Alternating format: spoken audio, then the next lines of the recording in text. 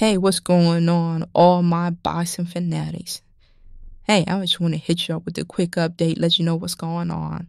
If you've been watching this week, The Presser with Gervonta Davis and everything that's been going on, and he called Adrien Broner up, man, their relationship goes deeper than what we think.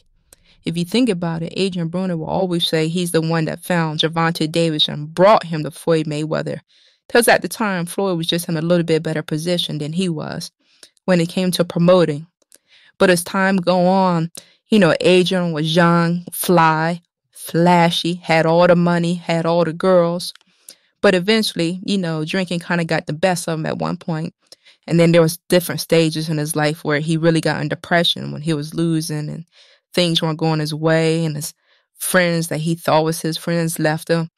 And the more he kept trying to come back, it seemed like things just wasn't going his way. Well, thankfully, his old buddy Gervonta Davis thought about all the times that when he was coming up, and Adrien would bring him underneath his wings and bring him to his camp. And when everybody turned their back, Tank said, "Hey, Adrien, come on, man. Get off that low horse there, man. Come rock with your boy. Get in here with the sparring and, get your workout on. And, bro, you're going to be back, man. Everybody else is counting you out, but I'm not. I'll never forget the times that you took me underneath your wings. Whether we did good, bad, had arguments, agreed or disagreed. You were there for me. You gave me a chance, but let me be there for you. Now I'm on top. Now I'm the top dog. And Adrien, I want to bring you back with me. I know what you can do."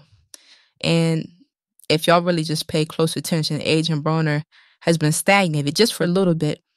But he is coming back in about another month or so against Brian Cobbs, two people that love to talk trash. So believe it or not, everybody thinks that's actually going to be a pretty interesting fight. It will show if Brian really has what it takes to make it to the top. But with Adrien, it'll see or show, does he still have it? Well, I want y'all to tell me what y'all think.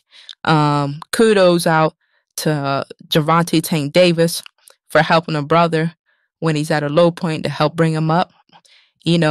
He could have had that crabs in a barrel opportunity, feeling about it. But, man, overall, man, that was like commendable thing to do.